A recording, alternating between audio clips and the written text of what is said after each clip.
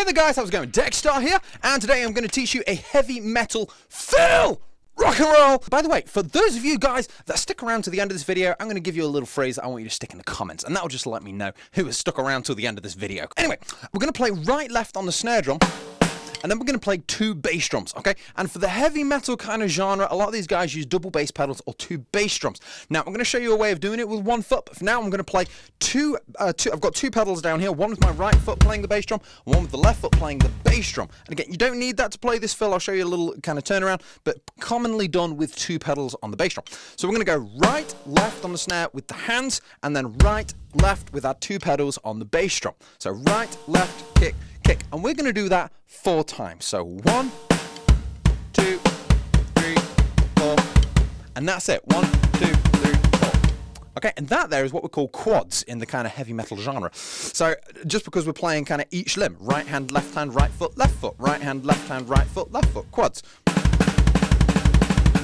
And they can be tricky to kind of time between the hands and the feet. So it does take a little bit of time to try and build up that pattern speed, because what will happen is usually this kind of, and your limbs will kind of fire off at different times. This is 4-way coordination, but it's a linear fill, so only one thing happening at a time. So make sure you're spending time slowly working it up and getting that pattern into your kind of subconscious, so it just starts to happen automatically, and that comes just through correct repetition, making sure it's correct.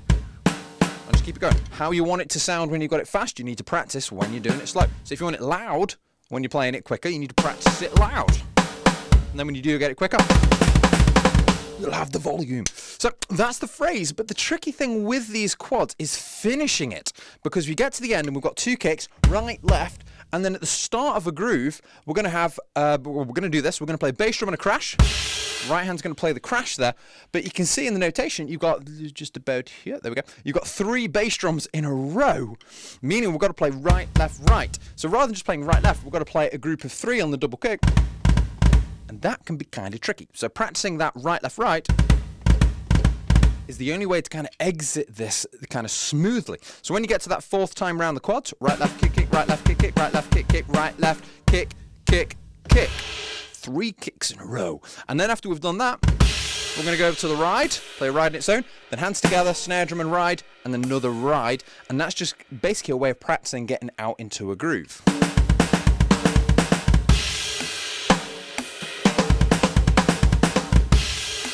You can see that group of 3 there, kind of tricky on the kick. And the way I'm doing it, I'm doing a right foot, but try and practice just 2 right foots on its own. So right, right, get 2 notes, and then try and squeeze a little left in between. So like this, so going right, right, and try and put the left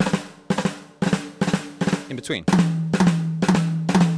And try and practice that with the feet, which is tricky and takes some time. So that's the phrase. Now, I said if you guys only have a single bass drum pedal, you can still pull this off just with a slight turnaround. The tricky thing with this, and the advantage of the double kick for this, is that group of 3 at the end, because playing that with 1 foot, I can't do it. It's very hard. So basically.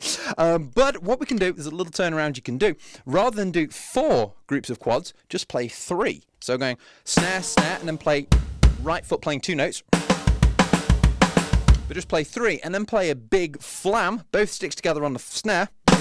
So 1, 2, 3, flam. And then there's a little bit of space, which allows you to get in position, ready to carry on the groove. So rather than doing 4 quads, you just do 3. 1, 2, 3, flam, groove.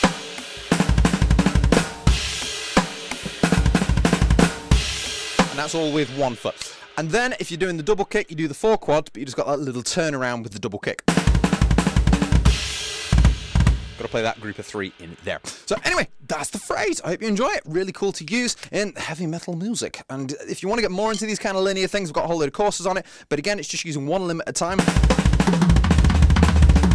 And allows you to create some really dense, massive patterns, which are pretty good fun. And again, you don't need a double kick to be able to play all this kind of stuff. There's a load of those kind of fills you can do with 1 foot. You just need to practice getting that double speed just with one bass drum. So anyway, right then, for you guys that stuck around to the end, well done. Some people just kind of, oh, that's a cool video, and drop off halfway through. But you know, if you've stuck around, again, I really appreciate you checking out this video. And the passcode is going to be, the thing I want you to put in the comments, just to let me know that you've watched all the way to the end, is I want you to write, drummers are cooler than ice cream.